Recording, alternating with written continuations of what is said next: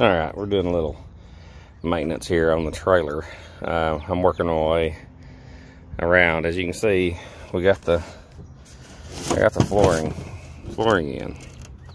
It's kind of hard to see. Let me do it like this. This is the Shadillac flooring, and that's what we're going to be doing on the top deck right here. I may order some more. I actually ordered 2 rolls, and they sent me a dang brown one, and this one they sent me 2 different rolls. Had the same SKU and everything on it, so I guess it was their supplier's fault, not the actual seller's fault. But this here is 65 bucks. It's, let's see here, do some math in my head. About 25 square, a little more than 25 square, or a little less than 25 square feet. So I'm gonna cover the deck here. I've watched some really good videos online on how to put this stuff in.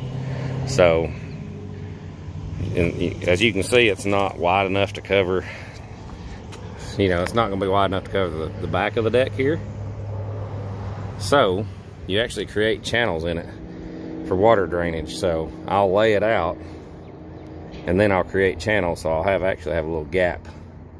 So it'll have gap around the edges for the drainage part of it, for water will run off. We'll get into that later. But right now, I think this sucker here's had it. You think? I'm putting a new one on. Problem is, you see that bolt that's back in behind here? It's kind of stuck. Can't get to it. So I'm just going to break this old piece of junk out here. I got my trailer hitch assembly. I went to do, give me a second, guys. I'm walking around here to I went to Harbor Freight. Wife had her doctor's appointment and they wouldn't allow me in the office. So, piled up in Harbor Freight. Got me a thing of rivets. Got me a new jack. And remember, they got a 20% off coupon. Don't forget to use it, because I did.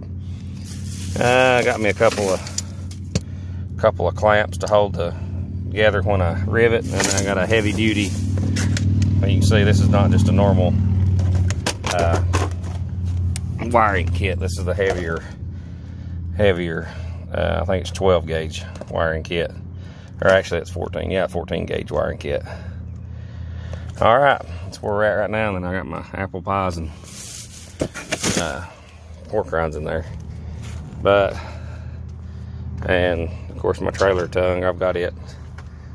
It's in one of my vehicles. I've got 3, so I got it at Tractor Supply. And the thing is, let me show you something real quick here. See how you've got the 3-inch here, and though all this is just it's welded on. I'm gonna cut that off. The one that I got from Tractor Supply, it's this deep. See how this one don't go all the way to the bottom?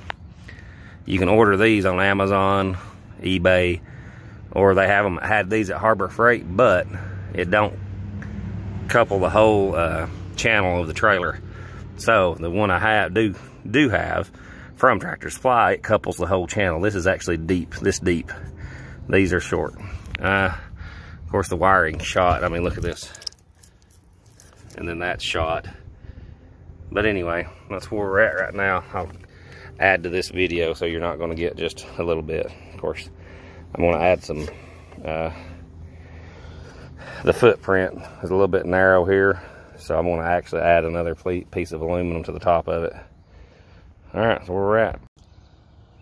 Alrighty, after a little bit of work, some grinding and everything, we have a new winch, a new jack, and a 2-inch ball with a 2-inch channel. So that's where we're at right now. And again, they had welded that on, so I had to cut it off. So now you can see this is like real close right here. So I'm gonna actually loosen that up and move it back and butt it up against that and give me a little bit of extra room. Plus there's a little bit of gap right here anyway. That's where I'm at right now. All right, I should have like videoed how to do that, but you guys would have laughed, and I probably even got these on wrong.